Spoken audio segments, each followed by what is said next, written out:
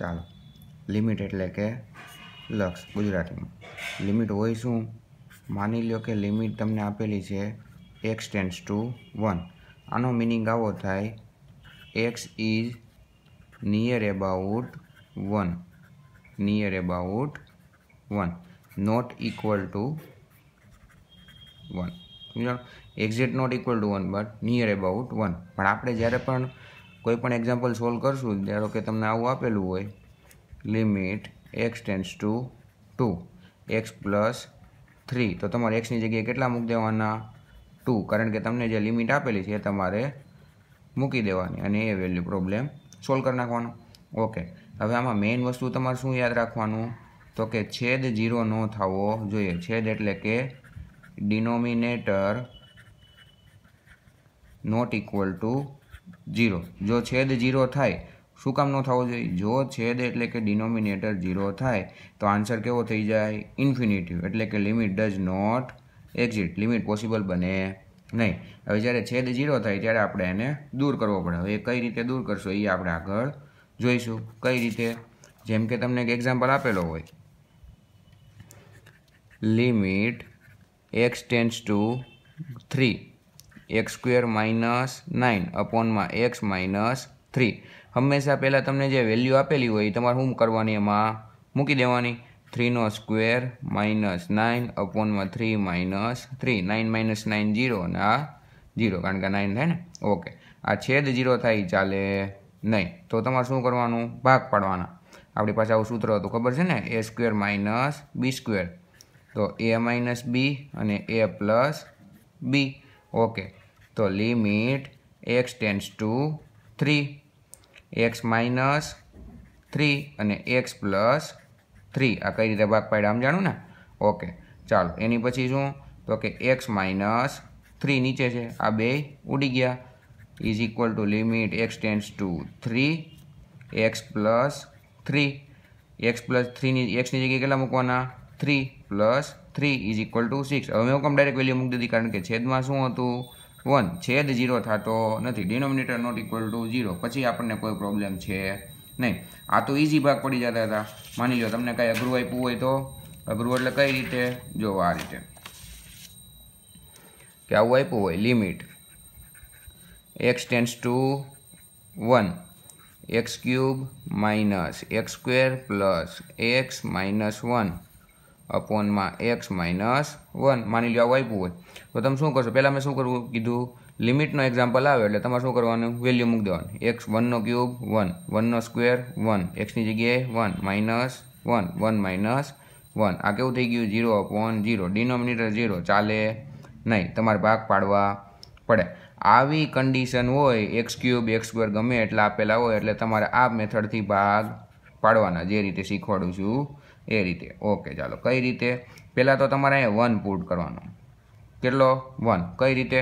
અહીંયા x tends to 1 આપ્યા હોય તો 1, -1 આપ્યા હોય તો -1, 2 આપ્યા હોય તો 2, 3 આપ્યા હોય તો 3. ઓકે, હવે આ બધા જેટલા જેની સાથે જેટલા મલ્ટિપ્લિકેશન છે એટલું આપણે અહીંયા લખવાનું, એટલે કે એના સહગુણક લખવાના. x ક્યુબ સાથે કેટલા છે?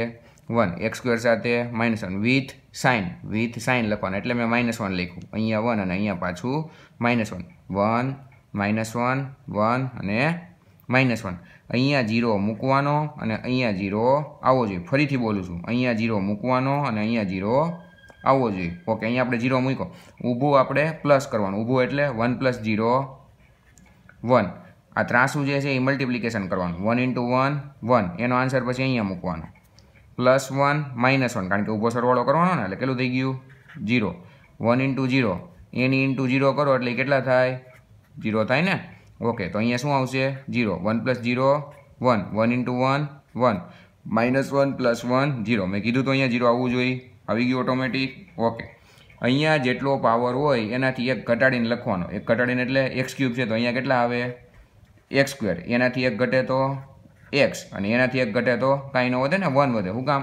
કારણ કે x⁻1 પછી એક ઘટાડું તો x⁻0 થઈ જાય, અને એની ⁻0 એટલે એ કેટલા થઈ જાય? 1 થઈ જાય. કેટલા થઈ જાય? 1. ઓકે, ચાલો હવે શું છે? તમારે બે ભાગ પડી જશે. જો લિમિટ x ટેન્ડ્સ ટુ 1 નીચે તો ઓલરેડી આપણામાં આપ્યું છે x માઇનસ 1 એટલે એ કાંઈ ટેન્શન છે નહીં. ઉપર ભાગ શું પડશે x સ્ક્વેર ઇન્ટુ 1 એટલે x square 0 into x plus 0x with નિશાની સાઇન 1 ઇન્ટુ 1 એટલે 1. Okay clear. આગળ હવે તમે અહીંયા જુઓ, અહીંયા ખાસ ધ્યાન દેજો. x ઇક્વલ ટુ કેટલા લીધા આપણે 1 તો આ બાજુ તો કેટલા થઈ જાય -1 તો તમારો એક ભાગ કયો ફિક્સ થઈ ગયો x -1. હવે લિમિટ x ટેન્ડ્સ ટુ 2 આપ્યું હોય છે અને છેદ 0 થતો હોય તો ઉપર નીચે બે એક ફિક્સ કયો થઈ જાય x -2 અપોનમાં x -2. શું કામ સમજાણું ને, કારણ કે x ઇક્વલ ટુ 2 આ બાજુ આવે તો -2. એવી રીતે તમને લિમિટ x ટેન્ડ્સ ટુ -1 આપ્યું હોય છે તો x ઇક્વલ ટુ -1 અને આ બાજુ આવે તો +1 તો ઉપર નીચે કયા બે ફિક્સ થઈ જાય x +1. આ ક્યાંથી એવું સમજાણું અને આ તો ઓલરેડી આપેલું જ હતું. ચાલો આ બે ઉડી ગયા. હવે શું થાય છે, વેલ્યુ મૂકો તો 1 નો સ્ક્વેર 1 1 ઇન્ટુ 0 0 પ્લસ 1 તો આન્સર કેટલો થઈ જાય 1 + 1 ઇઝ ઇક્વલ ટુ 2.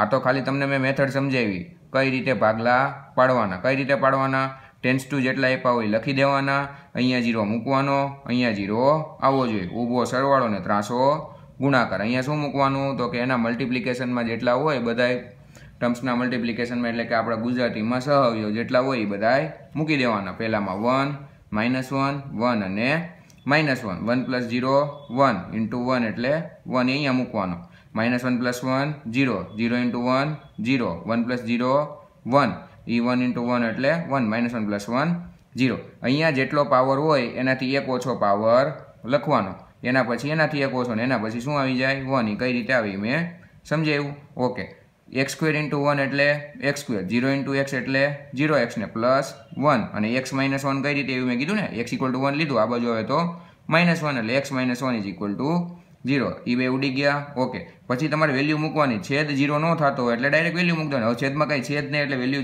0 થવાનું છે નહીં, એટલે આપણો આન્સર કેટલો આવી ગયો 2. ઓકે બાકીના જે એક્ઝામ્પલ છે આપણે એ નેક્સ્ટ વિડીયોમાં જોશું. Okay clear.